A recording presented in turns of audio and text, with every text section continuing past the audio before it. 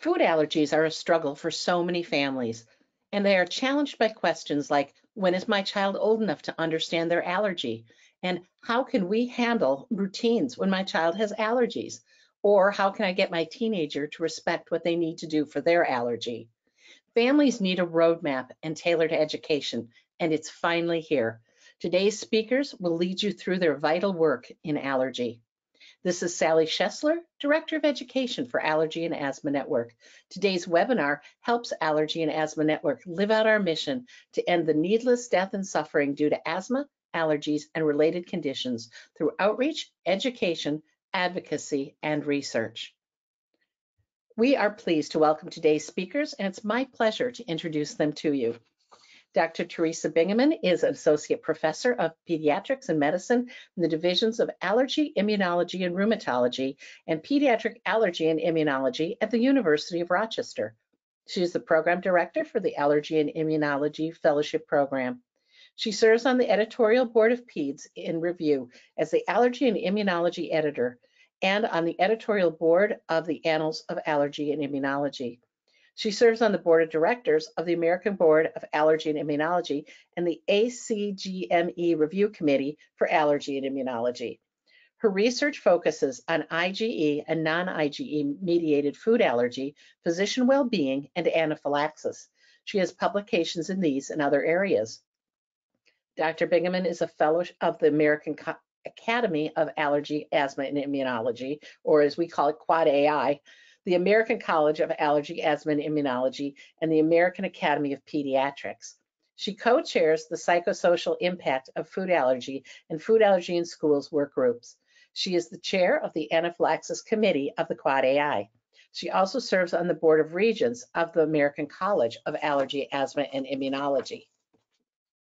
We also will welcome Jennifer LeBovidge, PhD. She's an assistant professor in psychology at Harvard Medical School and attending psychologist in the Division of Immunology at Boston Children's Hospital.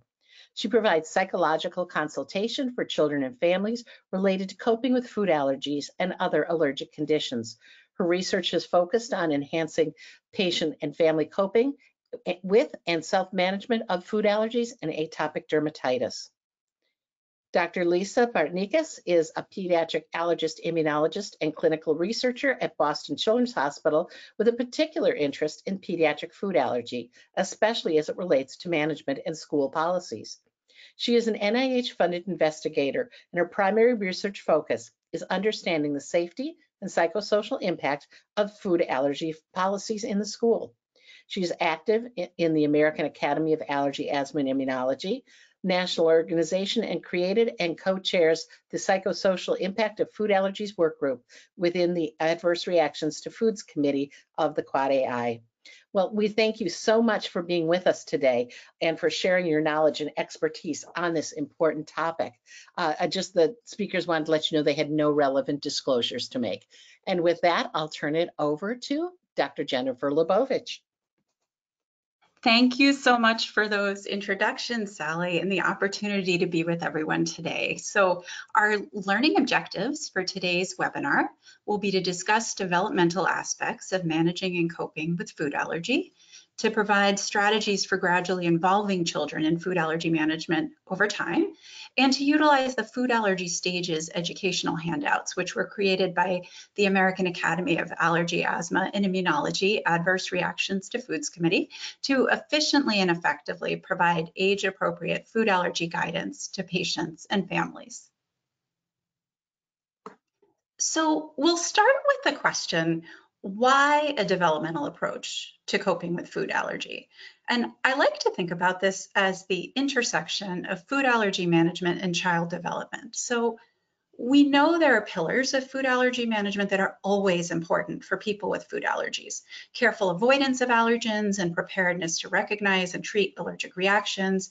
But there are also changes in food allergy management concerns as children mature, based on unique safety concerns and new social emotional issues at each stage, as well as changes in children's understanding of what food allergies are and their increasing ability to play a greater role in food allergy management over time. So if we're thinking about food allergy avoidance, for example, food allergen avoidance, for example, a parent of an active toddler might wonder, how am I going to navigate our upcoming family reunion when my child's allergens are present and everyone's eating, kids are running all over the place? Will my child have a meltdown when they can't eat what their cousins are eating?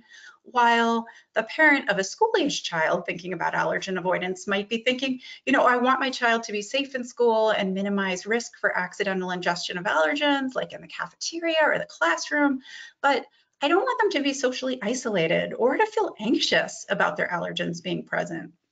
And the parent of an adolescent might be thinking, will my child feel comfortable speaking up about their allergies and asking questions about ingredients when, they're out at a restaurant with friends? I want them to take on more independence for allergy management, but are they ready, or am I ready for that? So, it's important to acknowledge that some increased anxiety with all of these developmental transitions is common and normal, and really particularly any time that families move towards greater dependence on other caregivers, such as daycare or school, or the child themselves to manage food allergies, that these transitions can be tricky.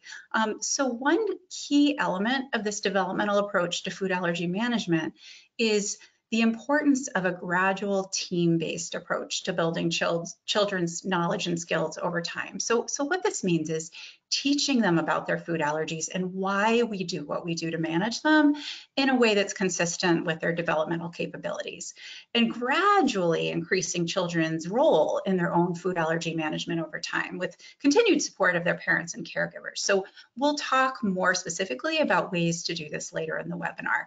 So really the goal is, by the time kids are doing things like going off to school or managing food allergies when they're out with their friends without an adult present, both the child and the parent will feel more confident. And we think this gradual approach increases safety, decreases anxiety, and increases confidence, improves quality of life for caregivers and children.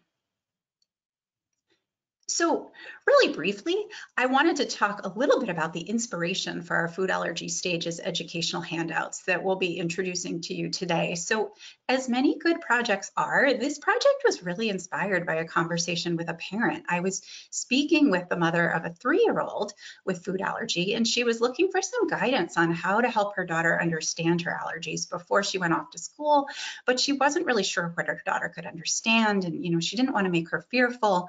So these were great questions, common among parents of children this age. And she also shared that she and her daughter were part of a play group for families of children with food allergy. And she asked me, can you direct me to a resource somewhere online specifically tailored to issues of preschool age children with food allergy that she could share with the other parents in this play group?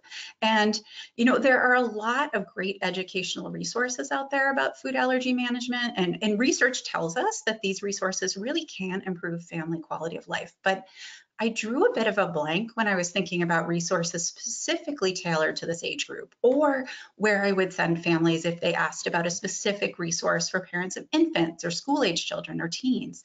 So I reached out to my colleague at Boston Children's, Dr. Bartnikas, who is one of the chairs of the Psychosocial Impact of Food Allergy Work Group through the Quad AI, and I threw out the idea that maybe there was a need for something like this, roadmaps for families at different developmental stages. And she quickly agreed and emailed her co-chair, Dr. Bingemann. And before we knew it, we were submitting a proposal to the Quad AI to see, could we make this happen? So we encourage anyone who's interested in further information about the development of the food allergy stages handouts to see our recent work group report in the Journal of Allergy and Clinical Immunology in Practice. But for now, I just want to highlight some of our underlying aims for this project. First of all, we wanted to create a resource that was reliable and evidence-based. So we know that families commonly look to the internet to find food allergy related information, but it can actually be pretty tricky to determine which sources are reliable, which can inadvertently increase stress or potentially compromise safety and quality of life. We wanted an underlying focus on balanced coping with food allergy. Parents will often express they want their child to take food allergies seriously, but they don't want them to feel frightened or anxious. They want them to be safe and also make sure they're socially included. So to balance these concerns. So our goal was to give families information and tools to help them effectively and confidently manage food allergy and to directly address common psychosocial challenges around food allergy management at each developmental stage. We really wanted to include practical strategies and tips that families could use in everyday life and to provide roadmaps for educating kids over time. So we tried to include specific examples of language families could use that would be understandable to children at each stage of development. And finally, it was very important to us that this resource would be easily accessible online, free to families, healthcare providers, and the public, and would meet varied health literacy needs. Our project team included a group of allergists and psychologists through the Quad AI Psychosocial Impact of Food Allergy Work Group. And in line with our focus on an evidence-based approach, handout content was based on professional practice parameters and clinical guidelines for food allergy management, published research on psychosocial and developmental aspects of managing food allergy, and the clinical experience of our project team. We had a lot of discussions about the best way to structure these handouts. And ultimately, we created one handout called Food Allergy Basics for All Ages, with information we felt that all families of children, teens, young adults with food allergy would need to know, and then separate handouts for each developmental stage. And you can see those stages listed on the right-hand side of the screen. And we kept the topic headings, which you can see on the left-hand side of your screen, consistent across each of these age-specific handouts, with a few exceptions, such as some specific topics for young adults. So the idea here really was that certain issues would be important across ages. So for example, avoiding allergens, recognizing and treating reactions, navigating social activities, eating at restaurants, etc. But that the specific and safety and psychosocial issues to consider, the practical tips and ways to involve children would be tailored by children's stage of development. And these handouts are caregiver facing or aimed at the parent, caregivers, the reader, with the exception of the young adult handout, which was written directly for the young adult patient. We felt it was important to collect caregiver feedback on the handouts before finalizing them. So 57 caregivers of patients 0 to 21 years with food allergy and 2 young adults with food allergy reviewed a draft of the handout, the all ages handouts and the handout for their child stage of development, and completed an online survey to provide feedback. The majority of participants were satisfied with the length of the handouts and said they'd be somewhat or very likely to use them as a resource for managing their child's food allergy. A sizable minority did feel the all ages handouts was a bit long, so we took steps to edit it down in our revisions. And almost all participants agreed that these handouts used elements of plain language writing, such as using common everyday language, defining medical terms, and importantly, giving families specific actions they could take. And then we used open-ended questions to get feedback on specific information in the handouts that were either helpful or confusing or upsetting, as well as suggestions for specific additional content to include. And we found that participants particularly valued that developmental focus of the handouts and information about emotional aspects of coping, which might not have been as available in other resources. A number of participants felt the handouts had good content, but were a bit text heavy and really needed some good graphic design to help make them more readable. So we incorporated this caregiver feedback into our final drafts of the handouts. And we were really fortunate that the Quad AI communications team did an amazing job with graphic design, which we knew was important for readability. And at this point, I'd like to turn it over to Dr. Bartnikas to start to talk to us more specifically about how we applied that developmental approach and developed the handouts. And she'll help us talk a bit about supporting management in our young patients and school-age patients with food allergy.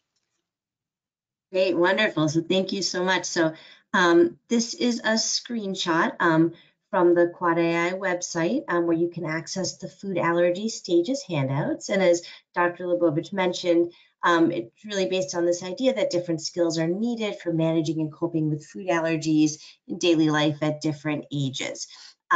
There's links on the right-hand side to the Food Allergy Basics for All Ages handout, as well as a number of the individual age group handouts as well. And as of last week, we're so thankful and grateful the Quad AI was able to translate all of the handouts into Spanish.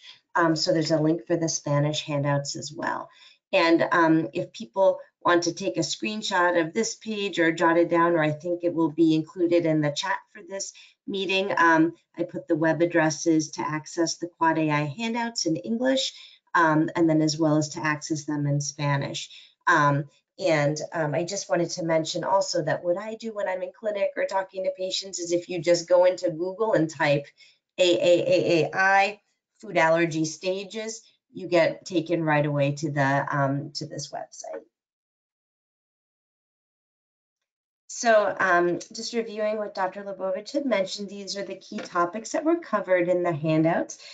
Teaching children about food allergy, allergen exposure, how to read labels, recognizing and treating allergic reactions, managing food allergies at home and when eating out at restaurants, educating other caregivers, managing food allergies in a variety of child care or educational settings, including school and college, navigating social activities, supporting children's self-esteem, managing anxiety and feeling confident, and preparing children for medical visits.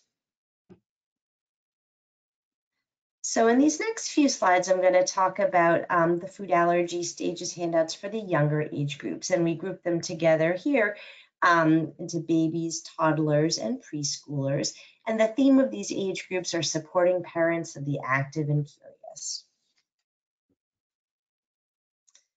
So starting with this age group, I wanted to talk about some of the key concepts that, that come up as you, if you're a parent or a clinician taking care of patients in this age group, and that we also go through in our handouts.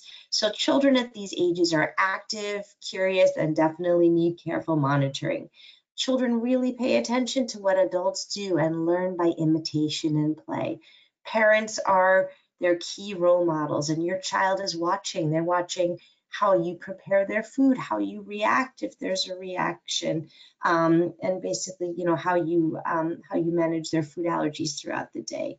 Daily routines are so important and give children a major sense of security. And it's really important to have simple and safety-focused language about food allergy to help the child feel confident and not feel worried. Caregivers at this age are primarily responsible for food allergy management. And when parents follow consistent food allergy management routines, children learn that this is an important part of daily life. There are some challenges in this age group. It's common for parents to feel overwhelmed, frustrated, or worried at times when a child is first diagnosed with a food allergy, and as Dr. LeBovidge mentioned, even during various times of transition as well. Specific concerns that parents can have may be around introducing new foods, monitoring for allergic reactions, especially in children who are still learning how to speak, who may not be able to describe allergy symptoms. You know, they might not be able to say my throat is itchy or my tummy hurts. There's also concerns about accidental exposures at a stage where children frequently are putting their hands in their mouths or putting toys in their mouths. So typically we say that you have to eat or ingest a food to have a reaction, but if children are chewing on toys and touching and exchanging toys, that might be a way that food from one child could get passed into the mouth of another child. Concerns can limit family social interactions and also might impact choices about leaving the child in the care of others, whether it's with a babysitter, another family member, play group, or even deciding when or how, if you should send your child into daycare. And as parents learn more about managing food allergies, they can feel more confident and will develop routines that can help keep their children healthy and safe. So what I love in the handouts is what we've utilized for these management tools are a lot of quotations and words you can use to explain food allergies to your child. So when teaching children about food allergies, doing things like using a calm tone, simple terms, and focusing on safety routines. So saying, you're allergic to eggs, eggs can make you sick. Or we have our medicine bag, so now we can go to the park. It's also important to explain routines out loud so that children will learn they are important. And doing this even before children are old enough to be able to have a conversation back with you about it, just hearing it and going through those motions can be really helpful and instructive. So you can talk through what you're doing, saying, we read the label, so we know there are no eggs in these cookies. They're safe for you to eat. Other things are teaching your child not to share food, and parents can practice language with older toddlers directly or through play so that children can feel confident and prepared for these situations as they come up. So practice with them and have them say back to you, no, thank you, I have allergies. You can also support children's self-esteem by helping them label their feelings, giving simple choices to increase their sense of control, and praising them for following routines. So if your child seems unhappy or sad or mad at a situation, you can help them say, it seems like you're mad, you can't eat what your brother is eating. Let's find a food that you enjoy that is safe for you. Or giving some choices. So daddy brought snacks to the park. Would you like the crackers or the fruit? Or when your child is washing their hands, which we know is so important for food allergy management, say, great job washing your hands before you eat. So now we'll move into the slightly older age children, the school age children. And the theme we have for this is emerging awareness and involvement. And we include in this our early grade school and late grade school children. So concepts at this age are that caregivers are tasked with developing food allergy management strategies to enable the child's safe participation in activities outside of the home. Children at this age are working on building a sense of control and independence that starts to separate from their parents. Children can understand a lot more about food allergies and follow simple safety rules. And this is a great age to involve the child in food allergy management with parental supervision. So tying back to what Dr. LeBovidge was saying about this gradual involvement in food allergy management. And gradually including children in this management helps them build the skills and confidence they will need to manage food allergies independently in the future. There are challenges in these ages as well. So transitions that we talked about, such as entry into kindergarten or changing schools or starting camp, that can require reliance on third parties and increased child responsibility for food allergy management. And those can be sources at this age mainly of caregiver anxiety, but sometimes for children as well. Children at this age, as part of their normal development, are developing a greater awareness of differences than peers. It's normal at this age for children to notice differences in appearances or gender differences, but food allergy differences also become part of those things that they notice. And it's also this concept of special to different transition. So an example that I think I learned from Dr. LeBovidge was, the child going to birthday parties when they were younger got to bring their special cupcake that mom or dad made them, and that was really special to them and they brought that because of their food allergies. But now what's special becomes different. Why can't I have the same cupcake everybody else is eating? So helping to manage those feelings. And at this age, you need management strategies that emphasize both safety and social inclusion to foster confidence. At this age, children may experience increased anxiety about accidental exposure to their allergens or allergic reactions in situations that they previously navigated with confidence. There are a number of things that could contribute to these increases in anxiety. Part of it is a greater cognitive awareness of the risks for food allergy and reactions, but there can also start to be misperceptions about the level of risk associated with certain scenarios or casual contact of touching or breathing in an allergen. And then greater independence in food allergy management can also make children feel more cautious or anxious. And starting at this age, children may be at increased risk of bullying or teasing by peers, particularly in school. And these are really important conversations for parents and healthcare providers to have with children, and just to understand that bullying should never be tolerated. So we have a number of management tools that can be helpful for this age. So teach children about food allergies in the same way you talk about other safety issues, in the same way you talk about things like crossing the street with calm, safety-focused language, not focusing on the worst case scenario. So saying things like eggs can make you sick We read labels and keep your medicine with us because these strategies work really well to keep you safe. Or just like we say on safe paths and always wear a helmet when we ride a bike, we read ingredient labels and always keep your epinephrine auto-injector close by. And also teach and reinforce to children why reading ingredient labels is important. And as they learn to read, let them practice the label reading with you. As a parent of a 5-year-old and a 6-year-old who are learning to read, I know how important that is to include them in the reading. You can have the food allergen be a sight word that they try to find, make a little game out of it. So saying things like, we read the label, so we know there are no eggs in these cookies. They're safe for you to eat. It's also really important to be consistent with and reinforce important rules and routines. This gives the children a sense of confidence and helps them expect what is to come next. So reinforcing, if there is no label, we can't eat the food. Or saying things like, use the bathroom, grab your coat, and make sure we have your epinephrine auto-injector.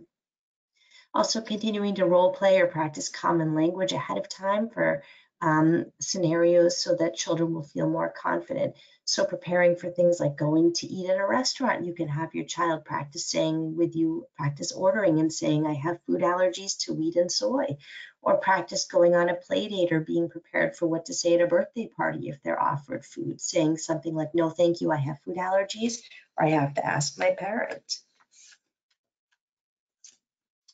It's also important to help children return to usual allergy management routines after they do experience an allergic reaction. You can talk about parts of the emergency plan that worked well as talk about anything you might do differently to improve on and to stay safe in the future. So saying things like, you did the right thing when you told me your throat felt tight, or your auto-injector stopped the reaction quickly.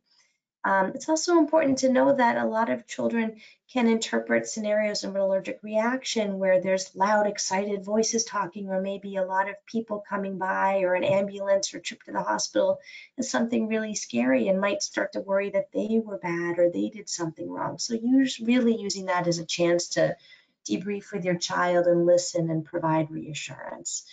And then also supporting self-esteem by letting children know it's okay to feel frustrated or sad, encouraging them to come to parents if they feel upset, and praising them for making good choices. It's important for children to know that you can't fix everything, but you are there to listen to them and to do your best to try to understand. So saying, I know it was hard when you couldn't eat the snack at soccer. I was proud when you said no, thank you. Let's get a safe treat now.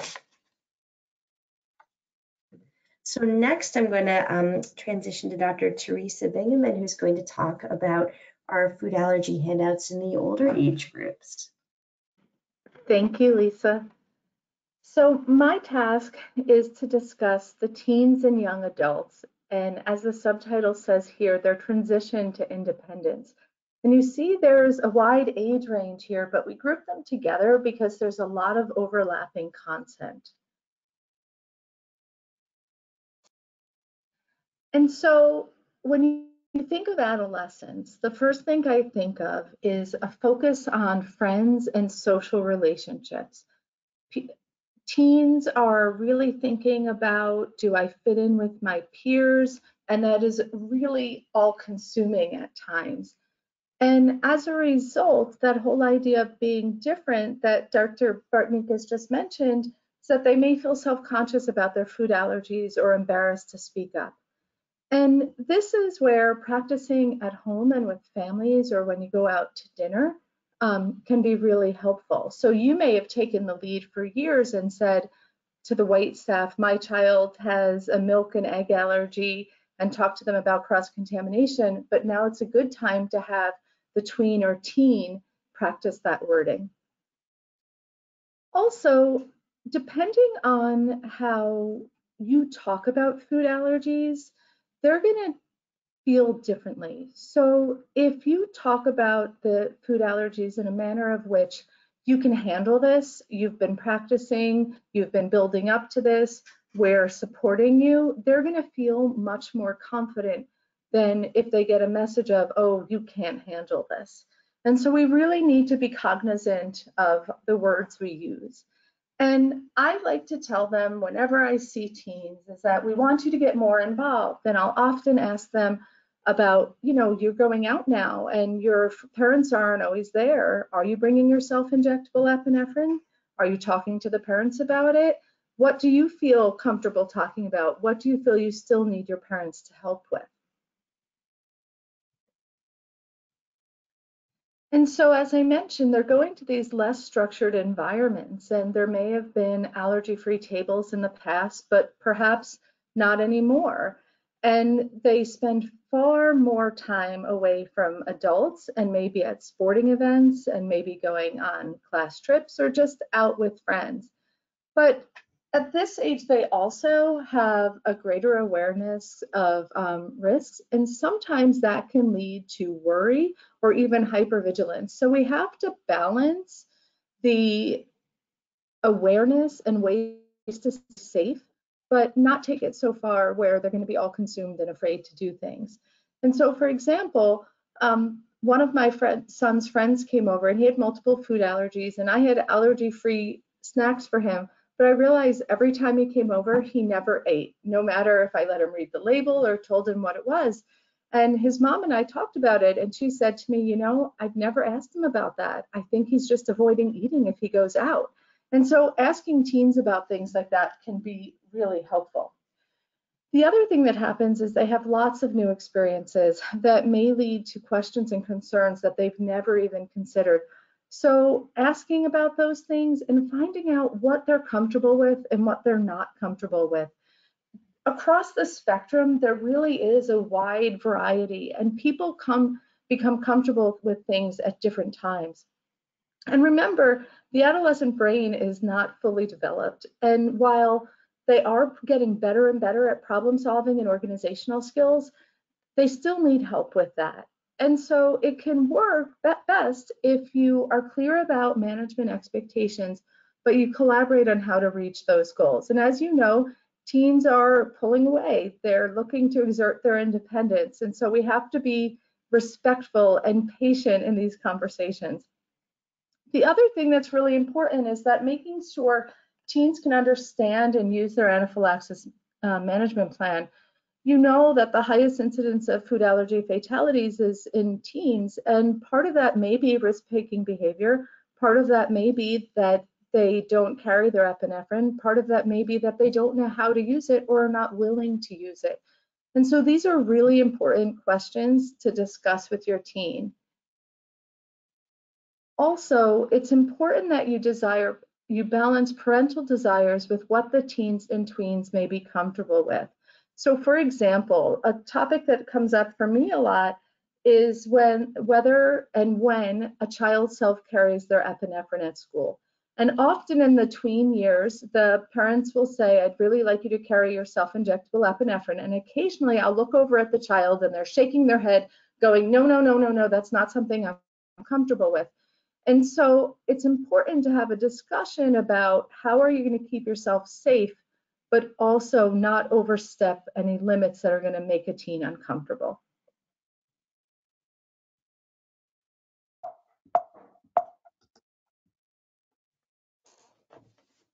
And this goes back to having open and ongoing communication. And I find that it's helpful to ask questions to understand their experience and concerns. So when kids come into the office, and I encourage parents to do this too, I often say to them, well, what do you do when you go to a get-together and there's food present? And do you read labels? How often do you read labels? Do you do it all the time? Do you do it some of the time? I try to always ask, are you comfortable with the plan at school, to make sure they're happy with however things are structured at lunch, for example, to make sure that they always get to sit with friends. I also encourage them to ask about ingredients and speak out about their allergies when out with friends.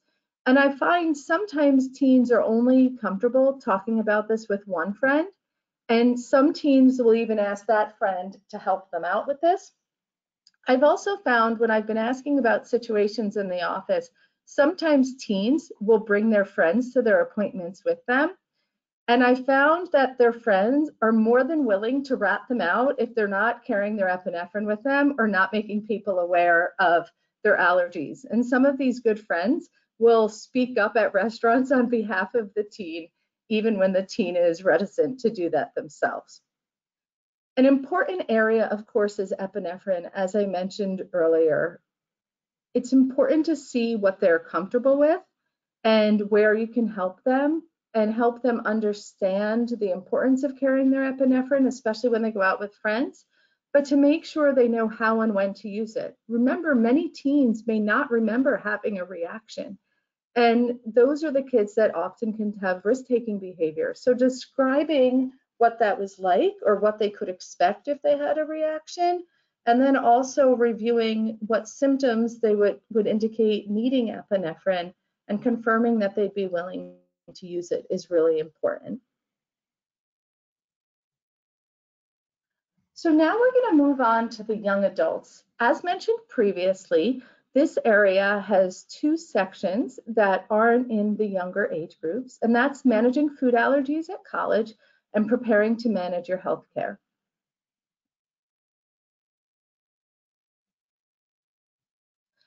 So young adults should be able to take primary responsibility for their day-to-day food allergy management. This is what we've been working towards with that graduated responsibility. And it's important, though, that we still provide support, remind them that they are not alone, that you're here to help, and that family, friends, roommates can really be a great support. And that anything when it's new may feel a little uncomfortable, but they will feel more confident over time. And if they have questions, you or their physician will be glad to help. So one of the biggest things is preparing to manage your own healthcare. I can say my eldest just turned 18, and when I got kicked off his MyChart access and couldn't send messages for him, he was a little upset and said, "How can I give you access again?" Then he realized that was more of a hassle, and so he's gradually sent messages on his own. So it's important to talk about the skills a teen will need to take the lead in their healthcare. And so we really want them to prepare for their appointments, to think about what questions they might have, to think about areas that haven't previously been discussed. And the most common ones tend to be dating, kissing, and alcohol. And so it can be useful for the individuals of this age to consider attending appointments alone, or if they attend with a parent or guardian, to make sure they have one-on-one time with the allergist. And I've even had a few parents of teens saying, "We're going to leave the room now so you guys can chat." Sometimes I'll also just bring up the topics and everyone squirms a little, but at least I know they're being addressed. And then we also encourage our patients to think about strategies and how to remember to refill prescriptions, whether that's their epinephrine or other meds. And if they're moving off to college, they're going to want to find out where the nearest hospital or medical facility is in case of an emergency.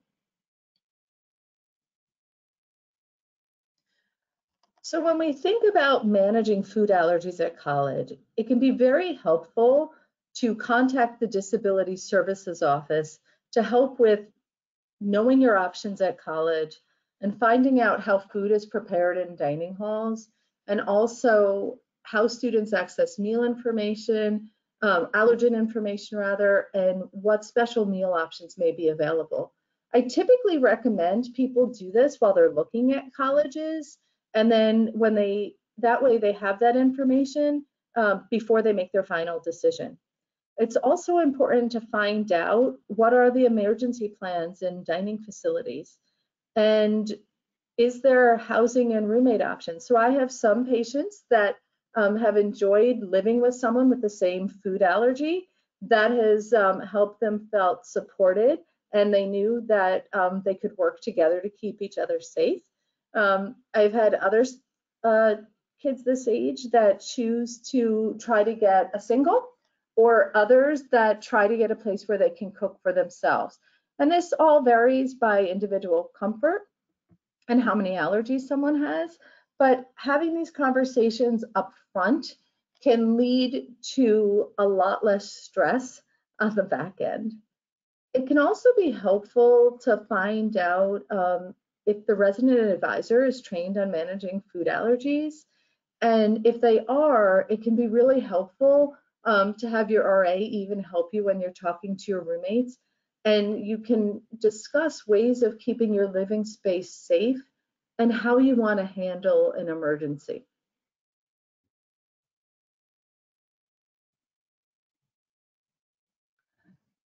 So I wanted to recap why we think the age-based, stage-based handouts are important. And the reason is we feel that ongoing education is important. And as you know, different challenges occur over time. And as children age, they see differences between themselves and others and are becoming more independent. And this is going to lead to further questions that maybe they were too embarrassed to ask when they were younger. And we find that this creates a roadmap to independent care. And as we mentioned earlier, by taking a graduated approach to taking more responsibility, that leads to increased confidence, safety, improved comfort. It improves self-efficacy and quality of life. We wanted to put up the slide that shows the links to the handouts again, so you can access them in English and Spanish.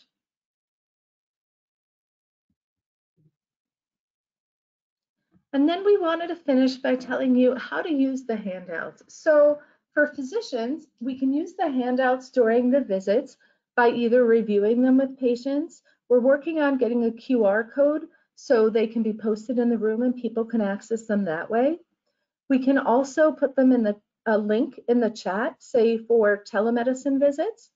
Another option is to develop smart phrases where you can drop these in patient instructions.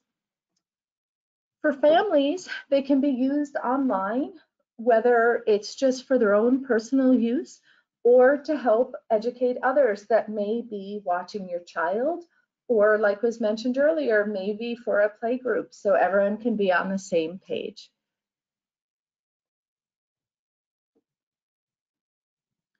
And then we wanted to leave you with resources for further management. So if you go to the basics handout, at the end, there are resources for further management regarding all of these topics, like label reading, recognizing and treating reactions, professional and patient support organizations, on finding a trained mental health professional, food assistance and reduced cost programs, and schools and childcare settings.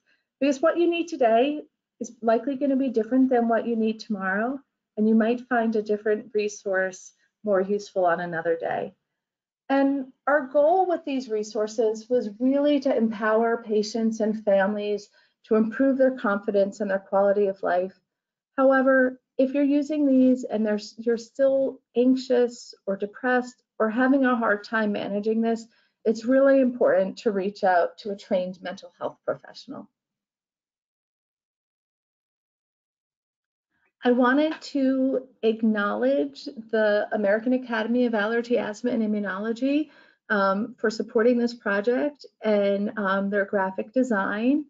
And below, you see our food allergy stages project team led by Dr. LeBovidge on the left. And I won't go through everyone's names, but a lot of people were involved in getting the information and trying to do the best for our families. And most importantly, we thank the caregivers and patients who reviewed the handouts and gave us feedback to improve this resource. Well, thank you so much. This has been great information. Before we go on, I would just like to go back one slide and just say that, you know, when we've been working in food allergy for years and years and years and years. And these are some of the brightest minds in allergy, in the work of allergy, in our country. And I guess I would just like everybody to just have a sense of, some of the best have worked hard to put this together, and that's just a very, very exciting thing. So so I thank you so much. So our first question is, are any other languages included in the resources other than Spanish?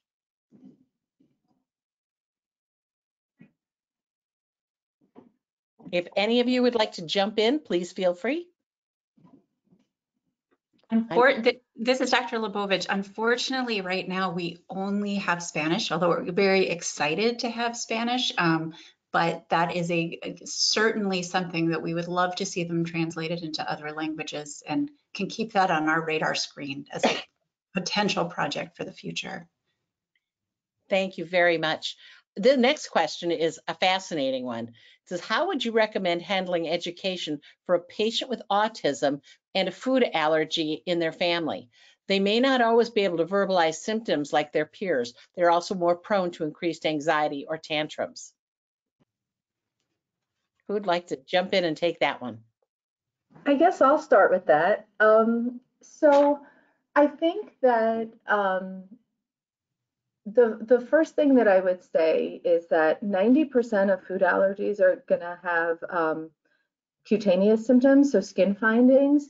That being said, I kind of think about kids that may not be as verbal as some of our younger children, right? So we look for changes in behavior. We look for that deer in the headlights look. When I've done food challenges in the office, I've had kids that really didn't want to be poked, so they tried pretending they were not having a reaction. But invariably, there was a distinct change in their behavior. And then after we treated the reaction, they said, yeah, I feel much better now. And so I think we can use behavioral cues. I think we can use if they look scared or not, skin findings. And I also defer to parents. I think I like to look at the likelihood of exposure to something, but also I think parents, of course, know their kids best. And if a parent says something's wrong, and I think this is an allergic reaction, I always defer to the parents because, well, they know their child best. And I think along those lines, I completely agree with everything that Theresa said. I'd also say that those are really important conversations to have with the school nurse, as well as saying, this is what my child looks like if they're having an allergic reaction. This is what my child might say if they're having an allergic reaction, just to cue everyone. And similarly, how you might do for a child, again, who is pre-verbal or not quite able to explain their symptoms in the same words as an adult is for any illness, just so nurses and teachers at school can be aware.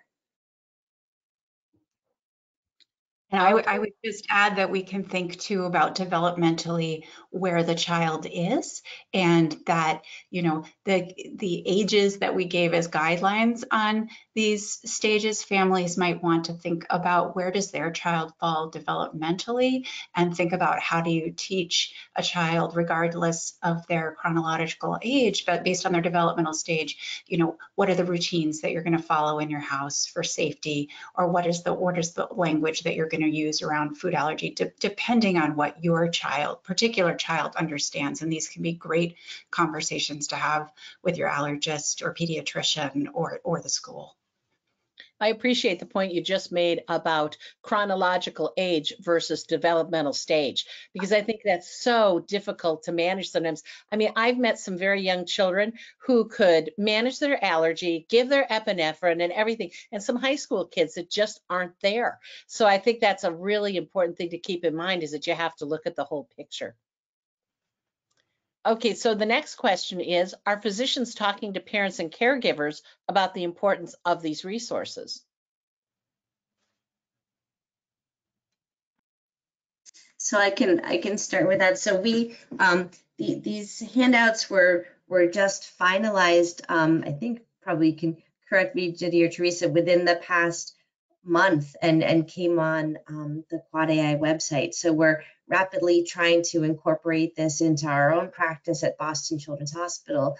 Doing these webinars is one way that we really want to help make people aware of this fantastic resource, getting the QR code. So we're trying to get the word out through as many avenues as we can as well, but yeah, I think that's really important, because we are so proud of this resource and want to make it available to as many people as possible. Oh, absolutely. Theresa, did you want to say something? I was just going to say, we're also doing, we do a yearly webinar for on an assortment of allergies for our patients and families. So this is going to be something that I bring up during that. And we're hoping to spread the word through the Quad AI as well. Yeah, but I agree. Today's a big day for getting the word out, and hopefully those of you that are listening can also, if you're in a situation where you deal with people that are trying to manage food allergies in their families, that you could be able to help provide them with the information about this resource. And that's kind of the next question is, can we be provided with links to the resources? And we have someone that's providing technical support today who has copied the link and put it in the questions box. So if you need to find that, you'll find the link to the resources. The other thing you can do is we will have a PDF of the slides posted on our website. You can look there to get the link, or you can listen again to the recording and get the link that way as well. So there are a lot of options for that. And I'll reiterate, I'm terrible with remembering long links and I'm prone to introducing typos. So if you just go to Google and write Quad AI, food allergy stages, or even probably just food allergy stages, this will be the first or one of the first links that will come up. And when you hear us say Quad AI, it's AAAA. It's 4 A's, AAAI. So you don't write in quad. It's 4 A's and an I. And I will say, when caregivers completed our survey about the handouts, one of the points that came up that a number of them said is that these would be good resources to share with other people caring for their child, watching their child. So for example, in school settings or daycare. So we certainly encourage those of you who might work in those settings. We hope maybe they may also be useful either to share with families through those settings, or also to share with other staff who may not have as much familiarity with food allergy. Okay, the next question is, what are your thoughts about safe food lists? Someone could jump in on that one. I guess it depends on what they're used for. So if you're making a safe food list, say for grandma to feed Johnny, that's one thing. But I think you have to be careful with packaged foods, for example, or things that the ingredients may change over time, because you have to recheck them each time. And I would also say, I paused too to see, because I'm also, I want to make sure I understand the question. I know I've had it come up sometimes for me where families will say, oh, the school, wants you to provide a list of safe foods for the child. And I'll say those lists always make me a little nervous as a provider, because, from a safety perspective, I always feel like it's better and safer to say, these are the things you cannot have and clearly state, because otherwise a safe food list, I feel like, can't be all encompassing, and then you risk having people make assumptions about what it is or isn't on the list. So I prefer to write the foods that you cannot have rather than kind of writing a safe food list. Okay, thank you. Our next question is, do we need permission to copy these handouts for staff and teachers? I think the answer to that is no, that they're freely available from the website. So whether someone downloads them themselves or you make a copy, we're really, really excited for them to get out there as much as possible. We used at the network, we always say, please go ahead and download our resources and hand them around. That's where we want them. We want them in people's hands. And I'm sure you feel that same way about this resource. I just want to tell you, thank you for answering the question about the safe food lists. The person who wrote the question says, you just validated my gut-wrenching concerns. Thank you. So I know that this is making a difference to a lot of people today. We have one last question before we're done today. And this is from a school nurse who says, how do we handle a child who wants to be more independent, but the parent isn't ready and doesn't want the child to be more independent?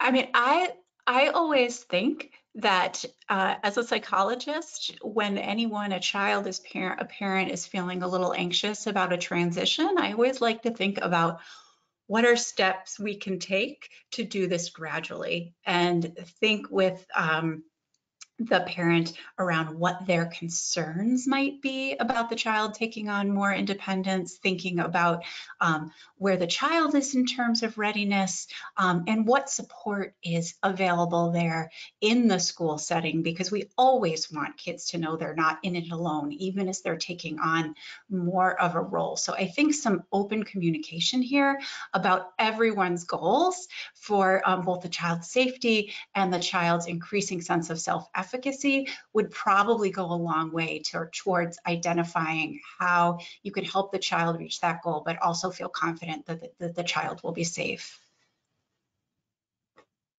Oh, that's great. Thank you so much. Well, we have gotten to every single question today, which is great news. I'd like to thank our speakers today. This was just such great information, and I know it's going to make a lot of difference to a lot of families, but also to a lot of caregivers as well. So thank you so much. And I'd like to thank our listeners for joining us today. At this point, please download the certificate of attendance from your control panel. If you have any difficulties, please email us in the link in your emails. Please join us for our next Advances in Allergy and Asthma webinar as we look at atopic dermatitis, which is also known as eczema, and how it presents in skin of different colors. This webinar will be on October 27th at 4:00 p.m. Eastern Time.